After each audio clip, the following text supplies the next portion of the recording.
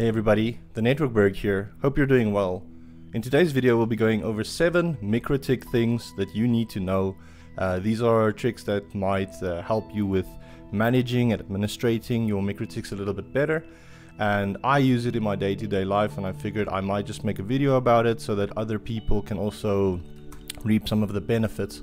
If you don't work with MikroTik on a day-to-day basis, or you don't generally use these features, it might be something you don't know, but it is very noob friendly. So stick around and let's jump into the rest of the video. So the first trick that you should know about is IP neighbors.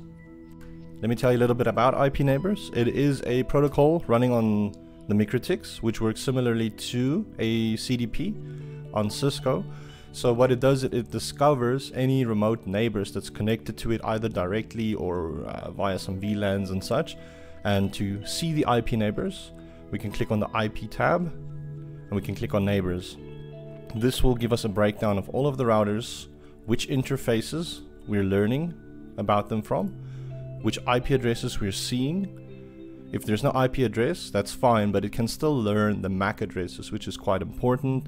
You can see identity, what platform it is. So if it's Cisco, there you see there's a Cisco device, so it's a switch that's plugged into this router, and that's CDP telling the MikroTik about these details. And there is the other MikroTik routers connected on my network, and also you can see their uptime, so how long they've been up, like their system uptime. That's it from Winbox. Let's quickly jump into the command line. So inside the command line, it's quite similar to Winbox. We're just going to go IP, neighbors, and we can print. And if you hit enter, it will give you a brief summary of all of the neighbors. But you see sometimes it makes these dots and it's a little bit difficult to actually figure out what is going on. So whenever you print the IP neighbors, I do recommend doing it in detail. Then this will give you all of your neighbors and all of their relevant information. So there we can see which interface it's coming in, what the IP address is, what the MAC address is. That wraps up IP neighbors. Let's look at the next trick that you should know. The second trick that you should know is Mac-Telnet. So what is Mac-Telnet? Mac-Telnet is a protocol that the MikroTik can use in order to connect onto a MAC address instead of a IP address.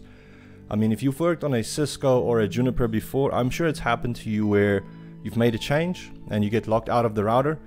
Now you can't access it on its IP address anymore. Now you're stressing because, okay, I need somebody to physically go connect to that router in order to change it back or fix the issue. So MikroTik has this awesome feature for Mac-Telnet, where if the device is still reachable on layer 2, which means if the VLAN can still be seen, if the MAC address is being learned, you can still connect to it on that MAC address. So we're quickly going to do that from IP neighbors. That's why I started with it. If you right click from IP neighbors and you click on Mac-Telnet, or you double click on one of the routers, the option for Mac-Telnet is there as well. So I'm going to click on the Mac-Telnet. It's going to ask you for the logon details. And now you're on the other router. We're quickly just going to do the same on the command line. So from the command line, what we'll do is we will just type in tools or tool Mac-Telnet, and then we need to type in the MAC address of a device. So let's just use the IP neighbors to find that MAC address. IP neighbor print. There's the first router. Let's just use this MAC address.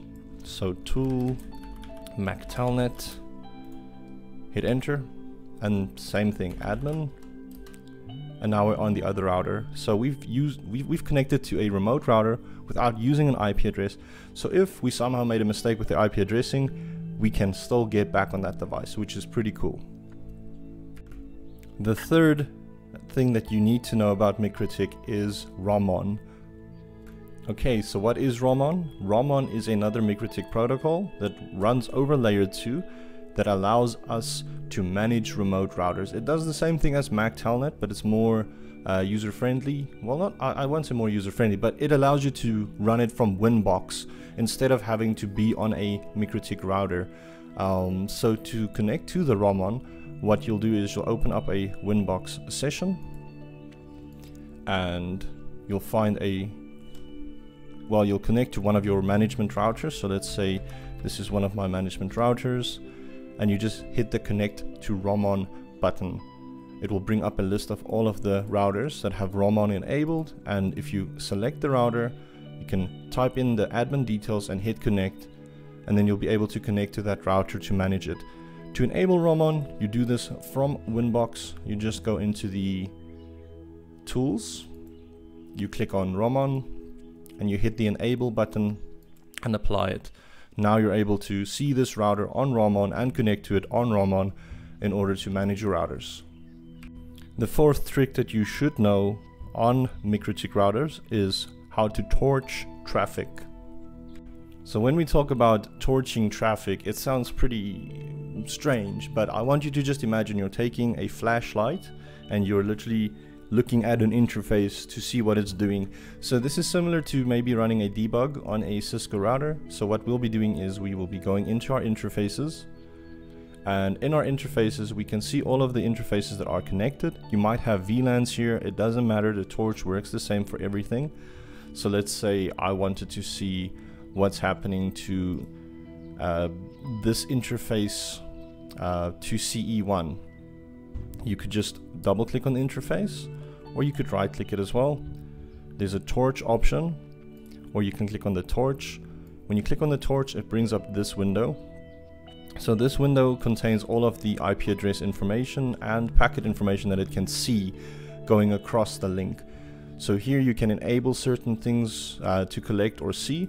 So we might be able to see the protocols, the ports, the VLANs, and when you start it, it'll just pull out everything that it sees. So here we're seeing some ping traffic and HTTP traffic running across this interface. You can drill it down to specific sources if you want to see what somebody or a subnet is doing, and you can also, if you click on the source, it will change it to that source. If you click on the destination, it will change it to that destination. So that's quite a nice thing to do. Other things is you could pick up how much traffic is actually going in and out of the network. So this is also a pretty useful tool to identify any bandwidth hogs on your network. So you might see a link is maxing out. If you go and torch the interfaces, you could see which IP address is consuming the most bandwidth, because it will show you this user is using 10 meg of the 10 meg link. You can see what the destination IP is, and you can go onto Google or something and find out what that IP is, who it belongs to, what is this person doing. Then you can start to restrict that traffic, maybe shape it, and that makes Torch really a powerful and useful tool to use when you are administrating or managing the network. The fifth thing that you should know about MikroTik is the IP scan feature. We're looking at a IP scan that we want to run on the network. It will allow us to identify which hosts are on the network. Think of this as a tool similar to like advanced IP scanner. I'm sure you've worked with that maybe before, just to see which IP addresses are running on the network, and it does the same thing. It works really great for that. So to use an IP scan, you also just go to the tools and you can click on the IP scan, and here we can select the interface that we want to scan. So let's say I'd like to see everything that's on Ether 10, because that's going to my LAN, just as an example. And if I hit start, it will start to scan through all of the IP addresses. So I'm just going to stop that, because let's just define a range as well. So let's say it's 192.168.99.0/24, and now it's picked up all of my IPs that's connected on this range, what their MAC addresses are, if they do have any SNMP values, and your net BIOS settings. So that's really useful just to see what devices are running on the network. Maybe you want to find a certain printer or a switch or something. That is what you'd use these IP scan tools for. The sixth tool that I recommend that you need to know for MikroTik is the bandwidth test. To run a bandwidth test on MikroTik, what you'll do is you'll click on the tools button, you'll go to the bandwidth test, you'll say which server you're testing to. So this will in theory be to another MikroTik router. It will bandwidth test server for MikroTik works MikroTik to MikroTik. So let's just say we want to test to one of my management routers where I've configured the bandwidth test server on. You can say if it's TCP or UDP. You can say you just want to send, do you want to receive, do you want to send and receive data. You can make it random data, so it's just goobly gob. And importantly, you need the login credentials for the other router, so it allows you access to run the bandwidth test. So I'm just going to run it, and then you should start to see some data flowing over the network. There we go. It's pretty slow because I'm running this on a VM. It's on GNS3, so I'm not going to get like a gig or hundreds of megs. It's literally small amounts of traffic that's being pushed, but it's a great way to see what traffic is being pushed on a real network. So it's a useful tool to enable the bandwidth test. Very straightforward. You just go into your tools, there's a btest server, hit apply or hit enable. If you don't enable authenticate, it means you don't need your username and password to run the test, but I highly advise against that, because if you leave that unticked, that means somebody else, if they have a MikroTik and they can get to your MikroTik, they can potentially flood your MikroTik with traffic and almost cause like a denial of service attack. So let's not do that. Let's make sure that we authenticate the traffic at least. The seventh thing that you need to know on a MikroTik router is the IP services, or more specifically the FTP server that you can run on it. Alright, so you should already be familiar what FTP is. It's the file transfer protocol. It allows us to exchange, let's say, files between two different hosts. And in our case, the MikroTik can act as an FTP server. This can be useful for a lot of different things. Maybe you're looking into network automation, and you could potentially then use the MikroTik as a way to store backup files, and then your automation server could connect to the MikroTik and pull your configuration files off of the FTP server. It could also potentially maybe upload new firmware onto the MikroTik on a schedule in order to just automate that function of making sure your routers are on the newest and best firmware versions. You could also store other files on there. I mean, it's an FTP server, but the MikroTiks aren't designed by default to be an FTP server. It's just a function that's there in case you need it. So to enable FTP, you'll just go into the IP services, and then here it is. By default, it is enabled. You can, if it's disabled like this, it's grayed out, you can just hit the check, it will enable it. You can also set the ports. If you feel like you need a different port, you can use 2121 or whatever you feel like, but let's use 21 in our case. And you could also set an available from address. So you could restrict this to a management range or to certain devices to make sure that malicious users don't connect to this MikroTik and start causing havoc through the FTP.